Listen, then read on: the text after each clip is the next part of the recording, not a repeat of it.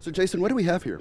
Basically, we have an evacuation shelter set up to help shelter residents from the Texas coast, the southeast Texas coast, that have been impacted by Hurricane Harvey. Looks like a big setup. When did you get the call? How fast did this all come together? They put us on alert yesterday that this may be a possibility, so I got the call this morning at 7:30 that said they wanted to enact those plans. So within about 2 hours, this all came together. Absolutely. The ability for the city of Irving, the Irving Police Department, Irving Fire Department, and all the employees to come together to provide assistance to those in need. It's what we do day in and day out. In addition to what you have here, some Irving firefighters are actually in the Houston area, correct? Correct.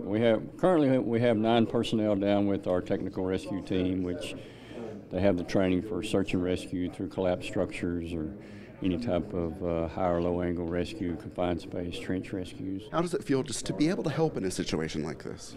Well, it's what we do. Oh, it makes you feel good, especially when it's, Texans helping Texans. Service is what we're all about, and so it feels really good to have the ability to open up a shelter, to provide the necessities that people need. Not that it's going to feel like home. It's going to be disruptive for them, but we want to make them feel as welcome as we can and to give them an opportunity just to relax and get some rest.